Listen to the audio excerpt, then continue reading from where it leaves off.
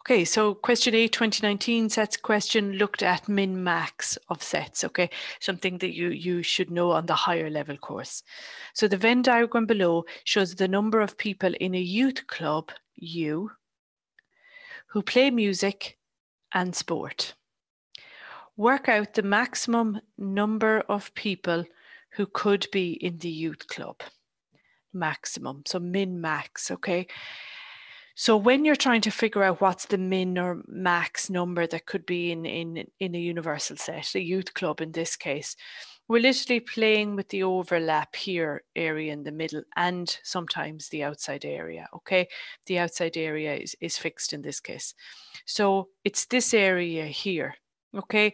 So for example, let me see if I can make one up, okay? So let's pretend M was equal to 10 and S was equal to 15. Okay, so if I draw two sets, okay, what is the biggest number I could put into the overlap here area here? Okay, well, the biggest number I put in there has to be 10. Okay, can't be any bigger because the number of people who play music is 10.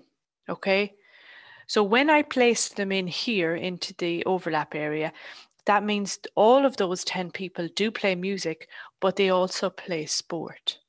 So therefore, what goes out here, because this set has to add to 15, so that's 5.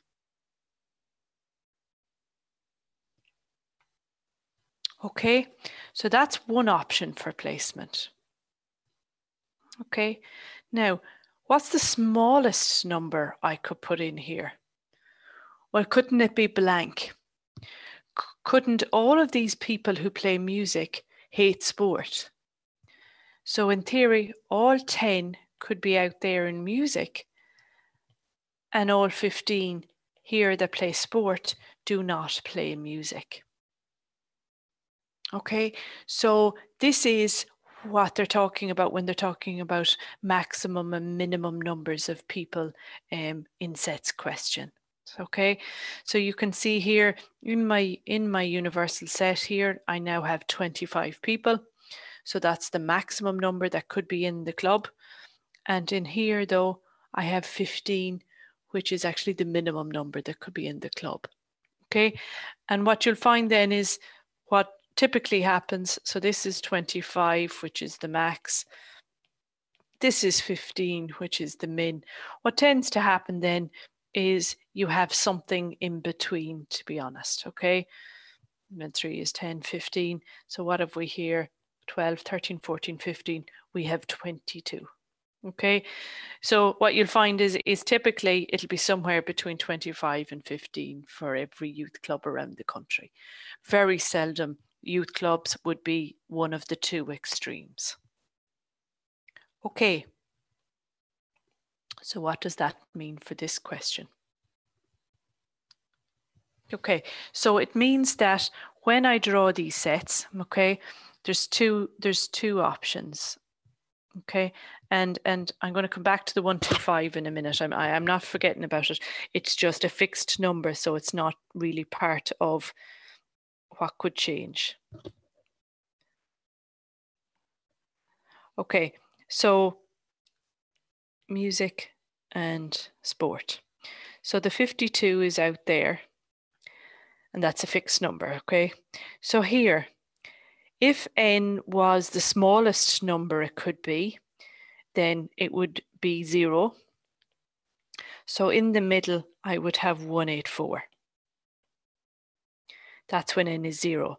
And then out here, I would have 2 times 0, which is 0. So I have nothing. Okay, so that's one extreme for the Venn diagram. Okay, so when I'm answering these questions, you'll often see me drawing the two scenarios here, and then I'll answer the question that I'm asked. Okay, so the other extreme then is when n is the biggest number it could be. And the biggest number it could be is 184.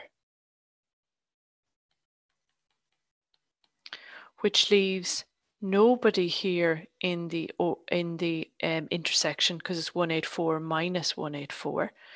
He's fixed at 52. Okay, and out here then you have 2 times n, so 2 by 184 is 368. Okay, and you can see you'll always get the maximum number when the smallest number, in fact, is in the overlap. Okay, and of course I have to put my universal set around that one and put in the 125. So I would argue then that the maximum number of people who could be in the youth club is 52 plus 368 plus the 125 that's on the outside. Let me just add them 2 up, 3 up even, and I get 545 people in the youth club. Okay, so just to recap, the 2 extremes would be when you have the smallest number possible in here and when you have the largest number possible in here. So that's it when n is 184 or when n is 0.